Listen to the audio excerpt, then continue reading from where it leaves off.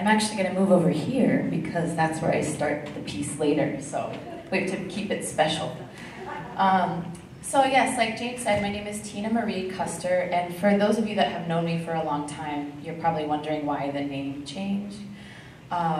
Basically, in the underground street dance scene, I have been going by Teena Marie, which some of you may know is, she was a very famous soul singer, and she was also white. So as one of my mentors put it, you're a white girl with soul, why don't you just keep that name? So I've been going by that as a B-girl for about 15 years now. And before I was going as Teena Custer in my academic life at OSU. So I had to now put both of those worlds together because they have come together. So I'm really excited about that. I want to thank Jane, D'Angelo, and also the rest of the OhioDance committee or board for inviting me. Ohio is definitely my dance home, so I feel really honored to be back here. Like Jane said, I went to OSU, and I just want to thank all of the OSU faculty for all of their mentoring and support over the years, especially being encouraging when I was trying to put hip-hop on the concert stage and made some pretty horrible pieces trying to do that. It took many years to figure that out because no one was really doing it at the time besides, you know, Rennie Harris and people like that. And then also, while I was here in Columbus, getting my MFA in performance, I was training in modern and ballet during the day, and then at night I would go out with the guys and break in some hallway somewhere on OSU's campus or at a community center or Bernie's, if anyone knows about that place on High Street. And that was, you know, every Sunday night. It was like hip-hop church. So I really came up in the ranks of the breaking scene here in Columbus and felt like I had two identities for a long time. So when I got the job at Slippery Rock and moved away and moved back to Pittsburgh, I really started to figure out how these two worlds can sort of combine. So those of you that took the contemporary class yesterday, you might have gotten a little bit of that.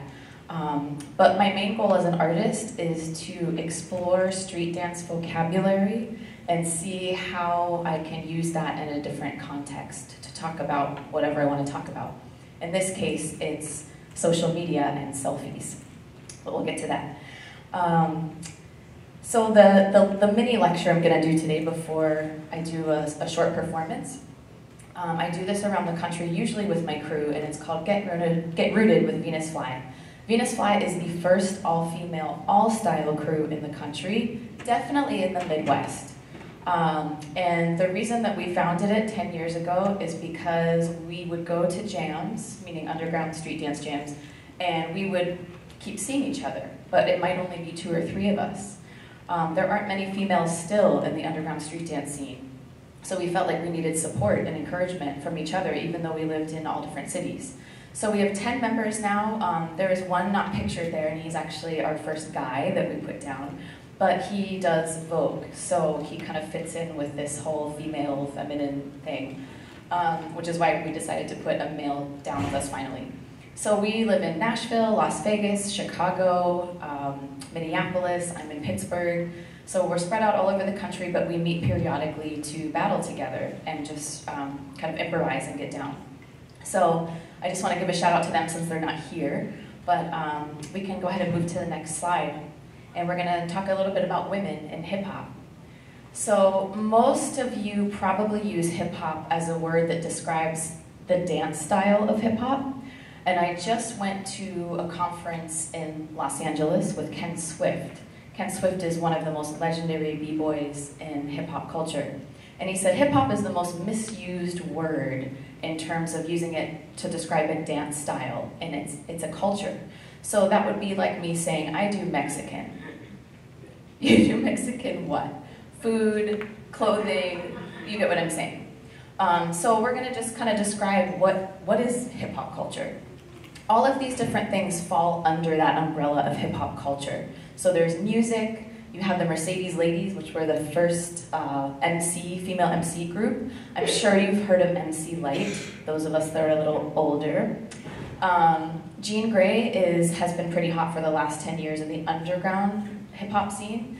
And we'll go ahead and show this clip, Rodney, of Saw Rock, who is a really amazing female MC from Atlanta.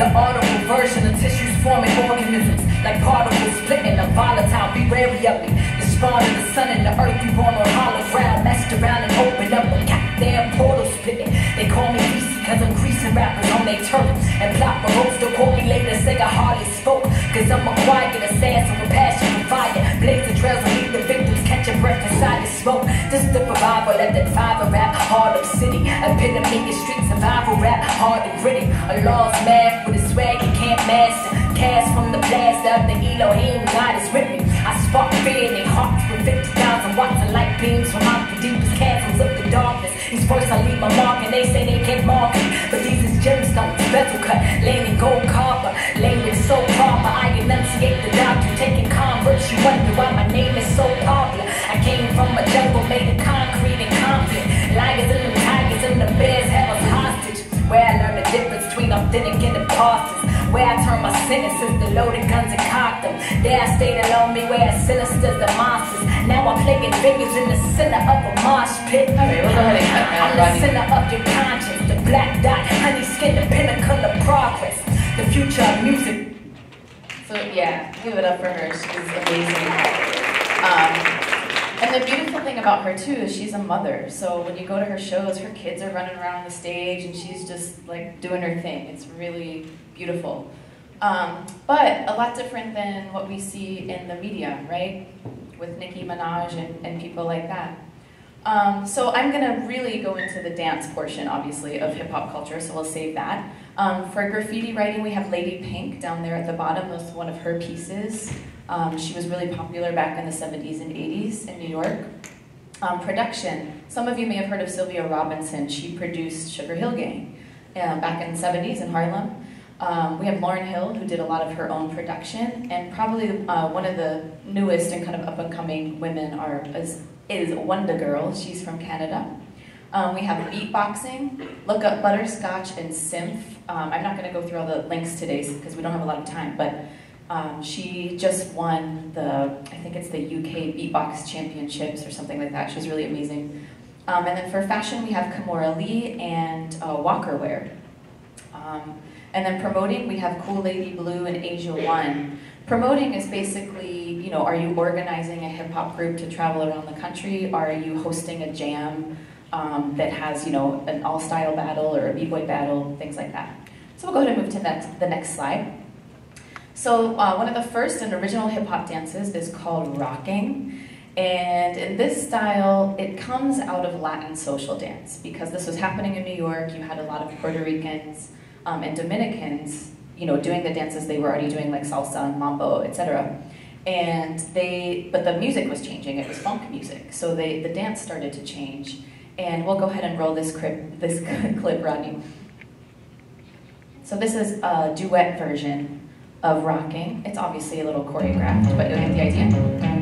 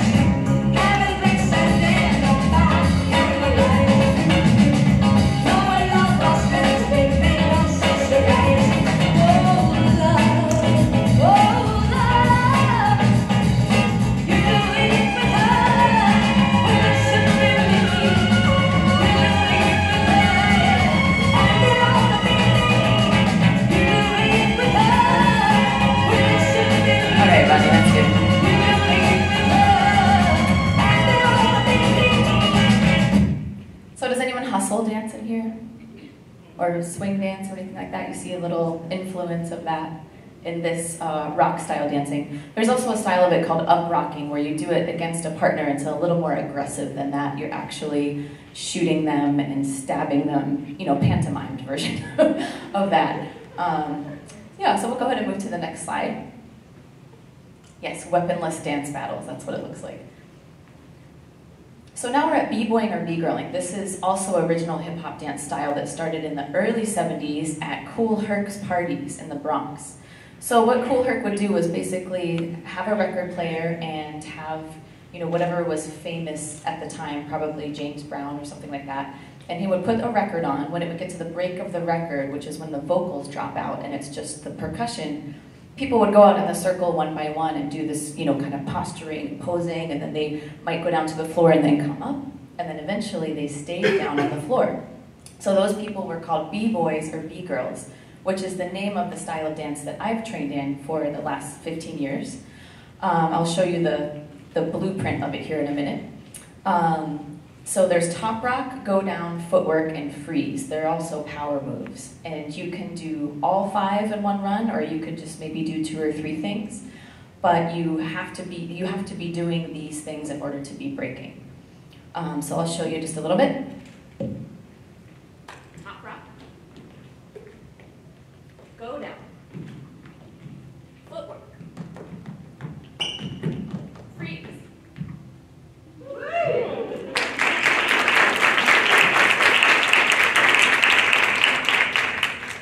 So some famous B-girls, Head Spin Janet, isn't that the best name ever? Baby Love, Honey Rockwell, and Rockefeller, who was one of my mentors. These were all some of the first B-girls coming out of New York.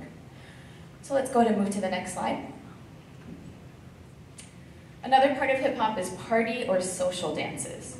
Who can name a party dance that you all know now?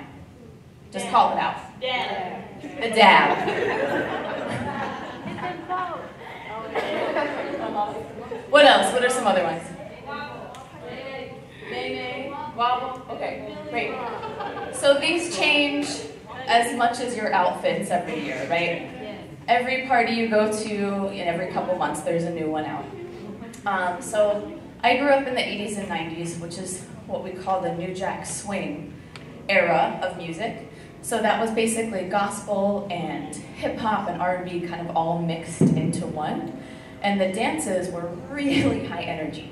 I get really jealous of your generation because you get to just go like this. And we were like this. It was exhausting. But one of my biggest inspirations growing up was watching the Fly Girls on In Living Color. So I'm hearing some oohs and ahs in the audience, so I think we need to watch this clip. Yes. See if you can find J-Lo.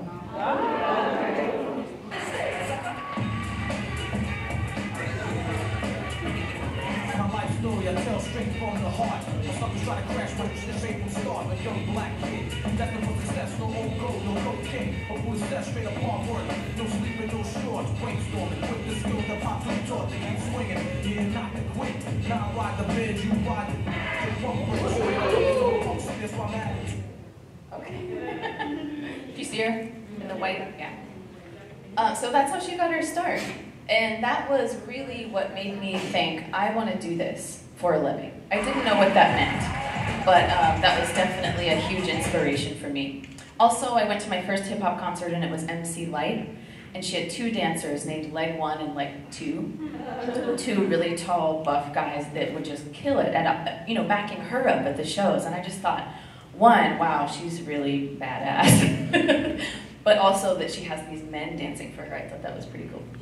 Okay, so now we're going to go into funk styles. So locking. Locking is a style that came out of the late 60s, early 70s, and it got spread through the show called Soul Train.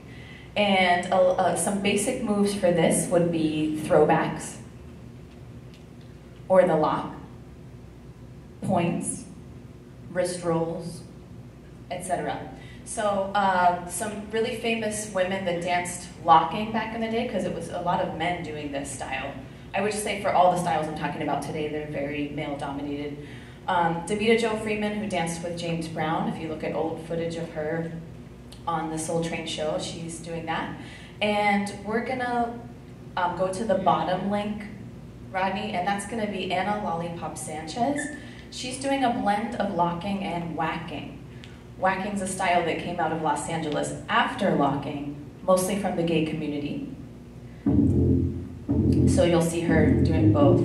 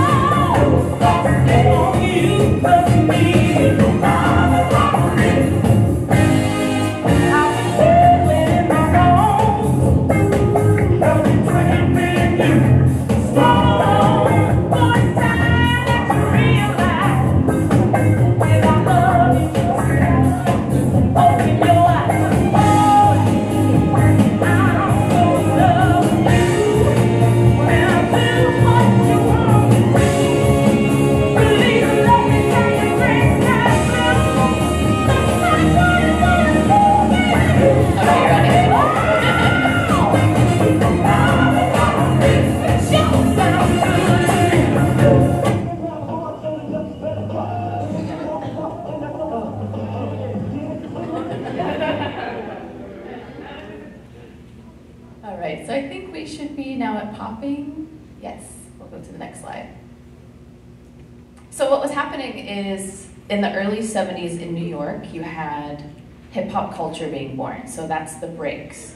Those were Cool Herc's parties where he would get one turntable and another turntable and extend the break of one record to the next record so that the B-boys and B-girls would stay out in the circle longer. So even though both coasts were listening to the same music, they were interpreting it completely differently. So in New York, if they heard James Brown, they had that sort of salsa, mambo influence. And then on the West Coast, they're hearing James Brown, but they're doing this. What do you see that's in both of those? Did you notice? The rocking action of my back, right? So that's funk music right there. Just this easy rock that keeps the beat of the music all the time, and you see it in all the funk styles. So we're gonna go to popping now. Everyone gets to try this. You're gonna stick your arms out in front of you, both of them, and just squeeze as hard as you can. And then release. And do that again. Squeeze and release. Now do it really fast. Squeeze, release, squeeze, release. See my tricep over there? You can train any muscle in your body to pop. Why don't you try your neck? Pretend you saw something really gross on the floor and you're like, ugh. Right? So you tense up your neck and then release it. Now do that really fast. And without the face. So any muscle can do that. Abdominals, legs, and that's what poppers train for years to do, so that you get this sort of jerk around the joints. And Boogaloo Sam invented this style, and he just walked around the house saying popping. That's why we call it popping. He could have said anything, we'd be doing that. Boogalooing also goes with popping. Boogalooing is basically your upper body going away from your lower body. So it looks like this. And a lot of people will pop and boogaloo at the same time. A famous group from Fresno, California, which is where this is invented, are called the Electric Boogaloos. So you can look them up to see more of what that style is. But we're talking about ladies. So down at the bottom we have Peaches from New York City, Medusa, and then Pringles and Pandora are both in my crew. They're some of the first female poppers outside of New York. So Pringles is definitely the first female popper in the Midwest. She lives in Kansas City. And Pandora came up in the scene in LA but now lives in Las Vegas. And let's go ahead and show the bottom clip, I think.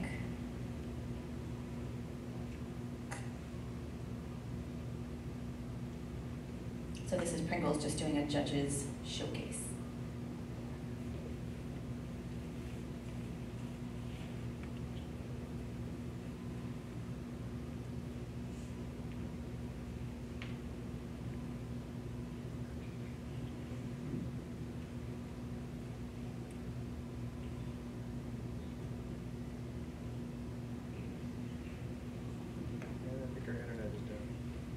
Or not, we can come back to it.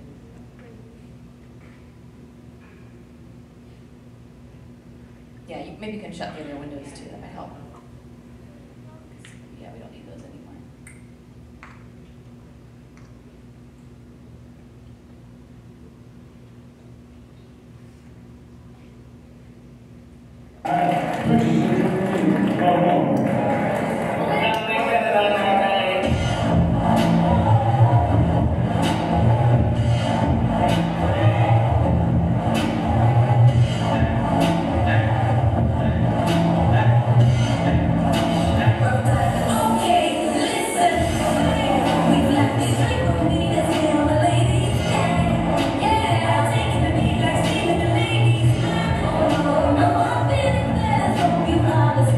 This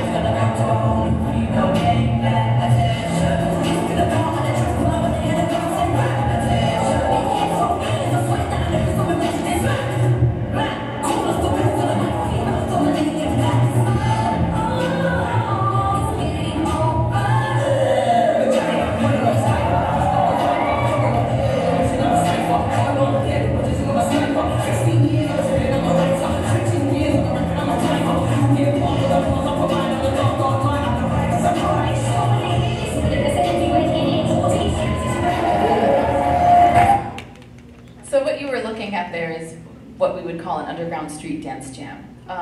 Although they're not so underground anymore. That was probably at a university somewhere. A lot of university hip-hop crews or organizations are starting to host these now.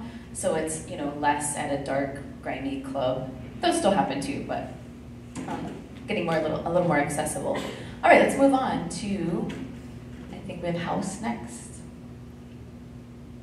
Oh, okay, so the fusion of funk and hip hop I was talking about, they're on two different coasts, right? So early 70s, you have popping and locking on the West Coast, and then you have breaking on the East Coast. So what happened in the 80s is you had MTV. And this was the first time that you started seeing dancers in music videos. But what was happening is a lot of the dancers were not street dance trained. They were trained in jazz or modern or something like that. And the choreographers were hired that were also modern and jazz dancers. But they would want that street dance look. So they might, you know, steal a couple moves from the street dancers, and then you started having this whole different sort of watered down hip hop version that I would like to just call commercial dance now. Some people call it choreo or hip hop choreo, which is totally different than training in these, you know, specific styles. So MTV was kind of what spurred that to happen. So now you have two different cultures happening at the same time. You have students that go to a dance studio and they learn hip hop and facing a mirror and doing, you know, exact choreography because they want to get hired in the commercial industry. And then you have the underground street dancers that go to a dirty club somewhere and get in the cypher, which is an open freestyle circle, and freestyle. So if both of those people are saying hip-hop dancer, they're saying they're hip-hop dancers, you see how that might be confusing. So MTV was definitely the start of all that. So we have the video dancer being born. But also hip-hop dance and culture started to be spread internationally. So now you have b-boys in Korea, in China, in Japan. You have whackers that are doing it better than people in the US now. So it's really become a global culture. So let's go ahead and move to house and, crumping. So these are styles, breaking, popping, locking, and boogalooing are all definitely considered under the umbrella of hip hop. This was where it gets a little sticky. When you start moving into other styles, some people say that's not hip hop anymore, it's something else. Crumping is one of those. I've talked to some crumpers in LA, and a lot of them say, we're not hip hop, we are our own thing. We have our own culture. So we're gonna keep going because of time, but you should look up Miss Prissy. She is definitely one of the female pioneers of that style. Also house dance. House dance started in Chicago, in the gay clubs on the south side of Chicago.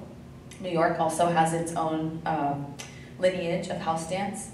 But this is a style that is related to hip hop, but it's not necessarily under the umbrella of hip hop because it's done to house music, which is totally different. And the culture is about love and spirituality, and it's not very aggressive. You don't usually battle in it. But the reason I put it in here is because nowadays, the rise of all style battles is happening. So what that means is all of these styles, you could be a crumper, popper, you know, whatever, and you start to battle each other at these all style events. So if I go out to battle someone and they put on funk music, that's gonna tell me what to do. I'm probably gonna lock or whack or pop because that's what the music goes to. But if they play house music, I should probably know how to house a little bit. So now dancers are training in everything so that they're well-rounded. What happens is you don't really get good at anything. So I feel like that's a shift that's happened in the street dance community. So we'll go ahead and watch that bottom clip, and that'll be probably the last one, of Marjorie Smarth. And she passed away last year.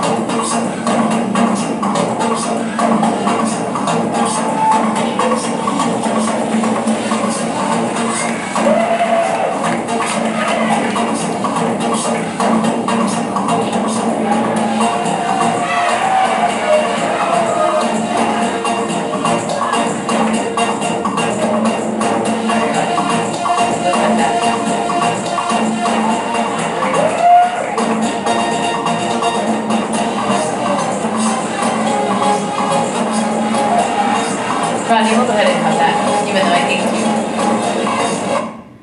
Oh, isn't she just beautiful?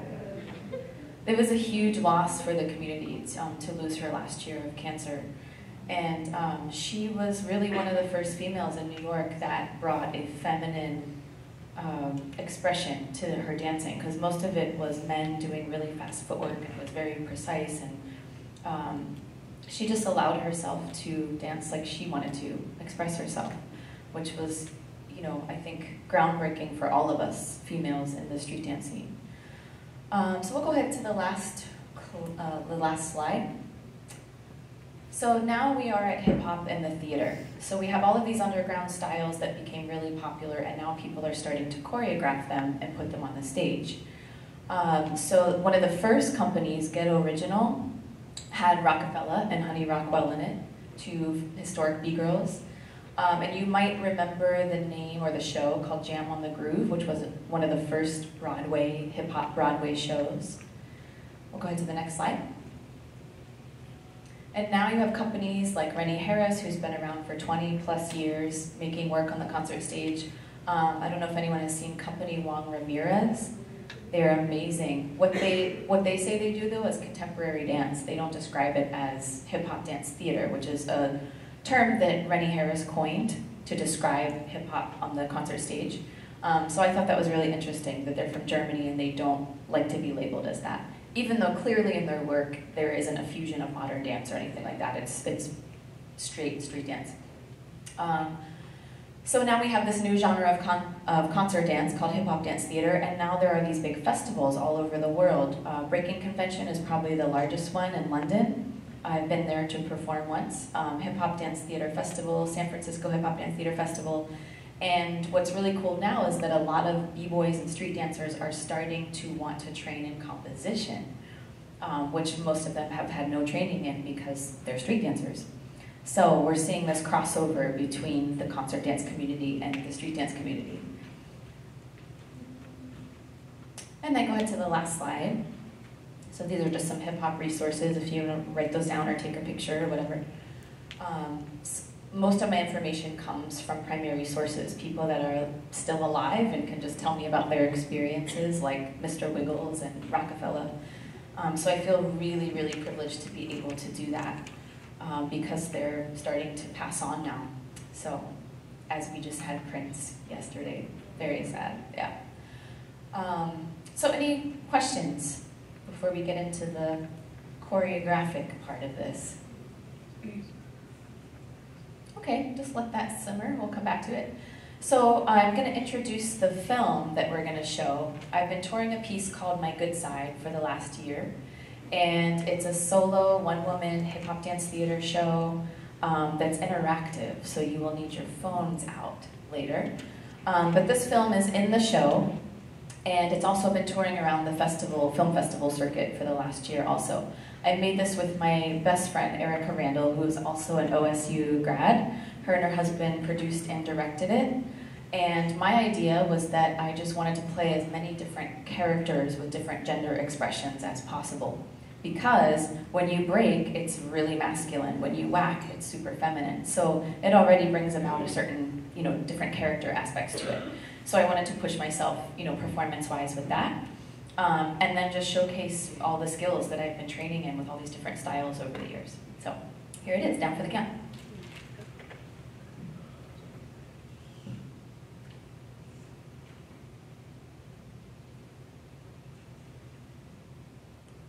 From to be with love.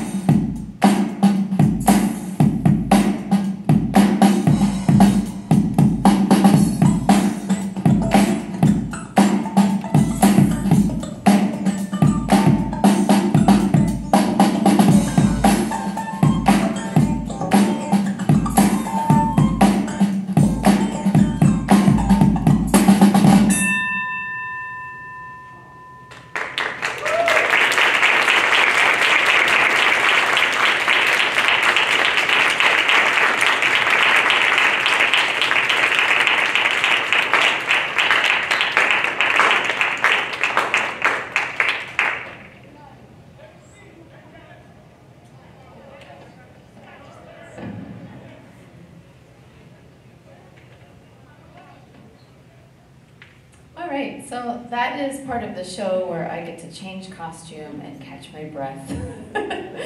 But it kind of moves the story along.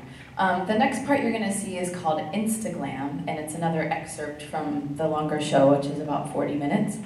And the whole piece came about because of my love and hate relationship with social media. Does anyone else have that? So when I was coming up as a B-girl, YouTube came out. Some of you were probably just born, right? So when YouTube started, I was battling a lot.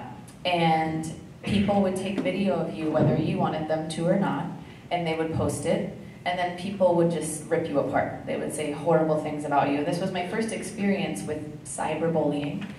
And it really, it kind of broke my spirit. I didn't want to dance anymore. I felt like I can't do anything right. Every time I go somewhere, someone's going to be critiquing me really harshly. So I decided that I needed to tackle this issue because I wasn't posting anything on social media. And as an independent artist, you have to. That's how we promote. So I had a couple good friends of mine say, you really have to get over this, and just everyone's doing it, just put your stuff out there. So I decided to make a piece about it instead to deal with that. So this is just kind of poking fun at our narcissism of why we post what we do. Do you only post when you have makeup on? Do you want to show who you're with or where you are? What is important to you? And kind of I'm more interested in the psychology of why we post things. So, Instagram.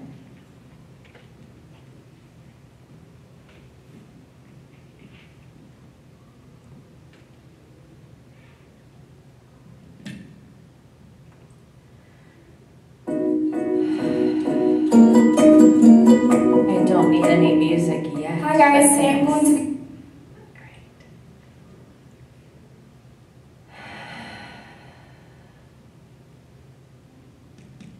I would like to thank everyone for coming tonight. And I would like to ask that you remove your telephones from your trousers, your handbags. Keep them handy, but first, a few tips.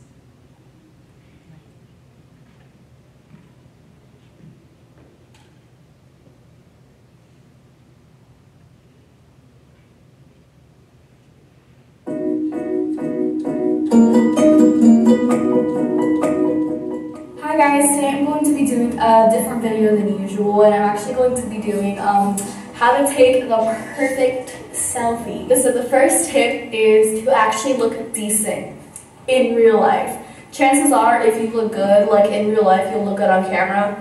Probably even better because, you have that camera quality in you, But yeah, so just try to look as decent as you can. Try to fix your makeup or whatever, because if you look better in real life, then you'll look good on camera too. Don't look ugly, basically. Taking selfies, you know what I'm saying? Right. Tip number 2 is to take your selfies in front of a good, natural lighting. I'm actually in front of 2 windows right now. This is actually where I take my selfies, but this door right here, I'll show you. But yeah, so natural lighting looks 100 bazillion times better than ugly lighting. Okay, you will look good, okay? It doesn't even matter what you look like, you will look nice. The phone is higher and you're lower, it'll look nicer, makes your face look all nice and defined and, pretty, you know what I'm saying? So you take it like that, and then do whatever face you're comfortable with. Boys tend to take it their selfies down here, I have selfies on there. You don't want to make yourself look uglier than you actually are. That's not good. You don't want to make yourself uglier, do you? Tip number 4 is the poses that you do, okay? So this is actually an issue for a lot of people, but just do what you're comfortable with. I'm usually comfortable with not smiling with my teeth because my mouth goes crooked. When I smile, I have an issue with my smile because that's why they're fixing it. So I tend to smile with my mouth closed, and that's how I think I look nice. If you think you look nice, smiling with your teeth, then smile with your teeth. If you have a pretty smile, smile with your teeth, because I'm jealous of you if you have a pretty smile. I'm jealous, okay? Okay, tip number 5 is actually how you edit your selfie, like how you edit the picture. What app, how do you do that? Even if you edit it like super, like, ooh, all pretty, like, with all these filters and like all this, like your whole face is blurred. If the picture, like the original picture isn't nice, it's not gonna turn out as good as it can be.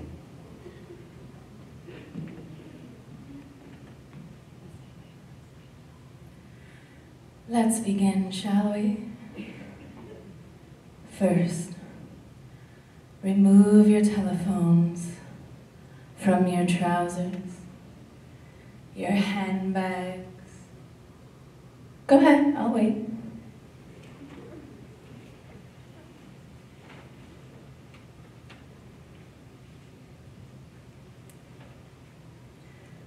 Turn your cameras on. Take your cameras and place them above your right eyebrow. There you are. Gorgeous.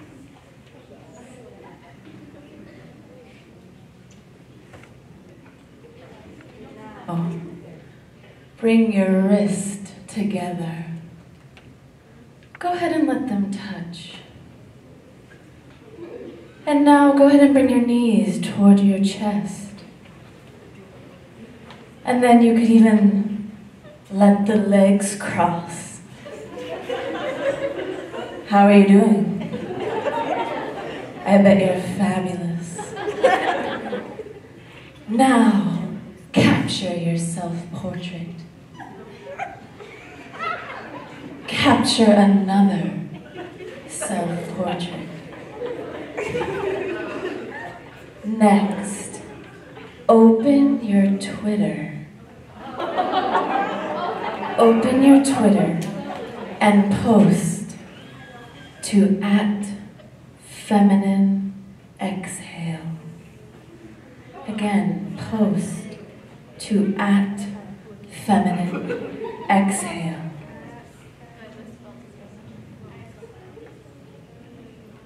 If you don't have Twitter, it's already been 20 minutes. Shouldn't you check your Facebook feed? Or maybe you could text the person next to you. While you're posting to @FeminineExhale,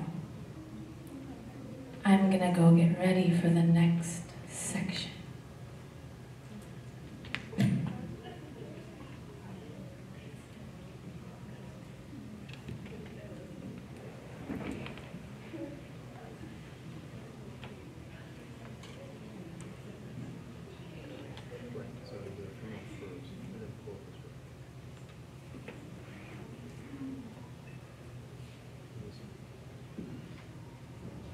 There you are. Okay, how about hands up to the face? Yeah, and let's go ahead and let the wrists touch. There you go. That's beautiful already. Can your head fall slightly this way, but still roll this way? Beautiful. Chin up just a tiny bit right there. Good. Lovely. Lovely. Maybe just falling a little bit more, really, really kind of soft and breathy, yeah. Eyes closed is beautiful, yeah. Try the same idea, but really pull those shoulders down, so that, yeah, long neck. Gorgeous. Let's keep that hand close. Yeah, it's beautiful with one folded that way. Just roll your face up toward me. Even a little bit more, almost like you're basking in this kind of heavenly feeling light.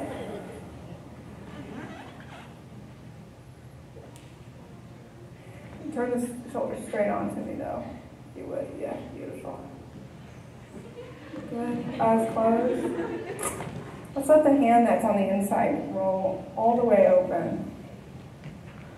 Actually, just maybe touching the wrist is pretty, but let the hand be open a little bit more. There, beautiful. Let your weights fall to the side a little bit, so your weight, there we go, beautiful. So pretty. If you would just look deadpan right at me. Yeah, gonna tailor this a little bit.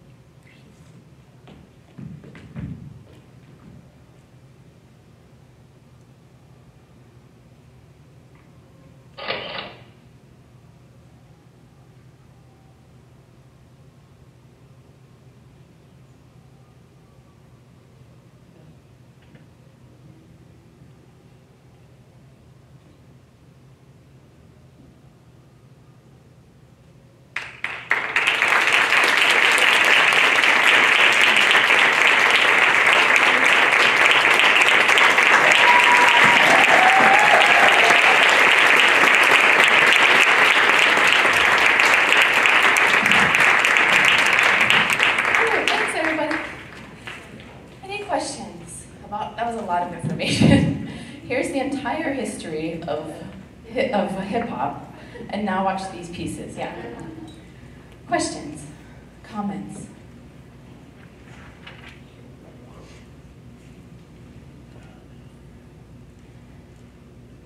I just saw my mom and my sister, I didn't know they were coming. Yes, in the back? Oh, I just wanted to know how you might have mentioned this actually, but how did you get started with hip-hop dance?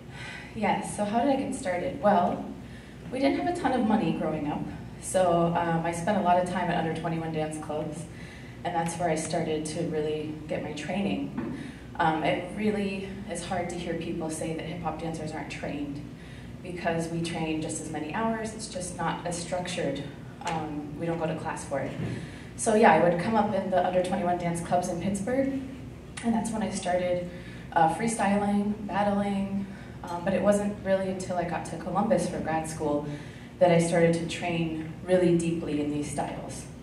That's when I got into the breaking scene, and I started to go train with the pioneers in New York, LA, etc. Hi, Susan. So how do you feel now with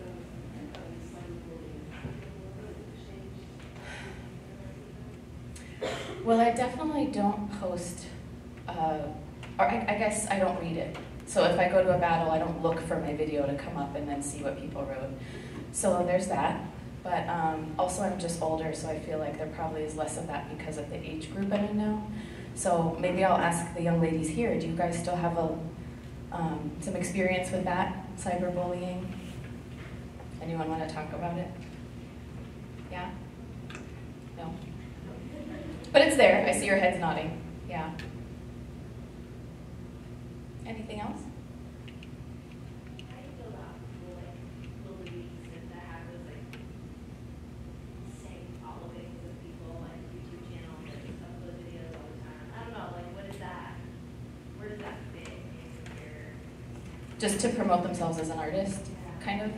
I think everyone's different, and some people are totally fine with that, and they want to put their whole lives online, and some people just use it for artistic purposes to promote their art. So yeah, I don't judge anyone for it, but I just know personally I had a really hard time with it, and I still do. Yeah. Yeah. Did creating that piece about social media change any of your previous perceptions about it, or did you connect? Yeah, absolutely. I mean, I made myself get on Twitter, Instagram, Snapchat, everything, so that I could see what it was, because I felt like I was judging something that I didn't really know anything about, just because I was shy to use it. And I've definitely gotten over the stigma a lot of posting.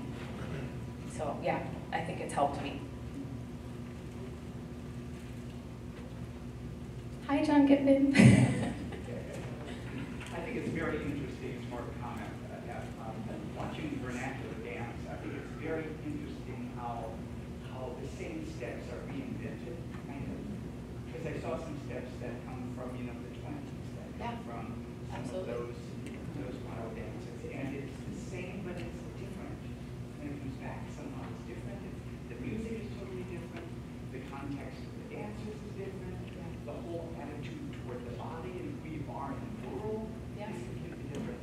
So I find it very fascinating, this whole vernacular dance phenomenon. Thank you so much for that. I've worked for a long time to try to get there. So for a while, all I could do was comment on the culture itself on the concert stage, and I had to, because I didn't want to not be real, There's a lot of pressure to be real from the pioneers of these styles, and so I had to let that go and just say, what do I, Teena Marie, as an artist, as a woman, want to say with this vocabulary? And it doesn't take anything away from when I go out and battle and compete in that world. It's still the same. I just had to allow it to change when it got to the stage. So thank you. Anything else? Are we out of time, Jane? I think we're getting close. Okay, great. Anyone have one last question? And we'll wrap it up. Yeah. Very helpful.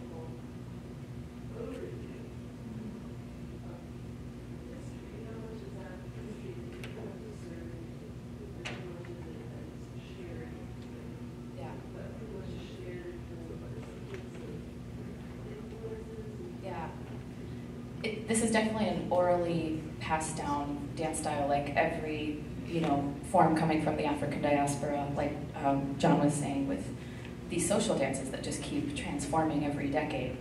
But I think that this was a lot of personal experience, but it is more documented now than it ever has been, with a lot of the pioneers starting to pass on or get into their 60s, and people are starting to freak out and say, oh, we need to write this down before they leave this, leave this world. So, yeah. And I thank you for your female perspective on this. Thank you. We've heard what the men have to say. Yes. And there are many kind of histories out there, but I certainly appreciate your perspective as a woman. Thank you. Thanks, everybody.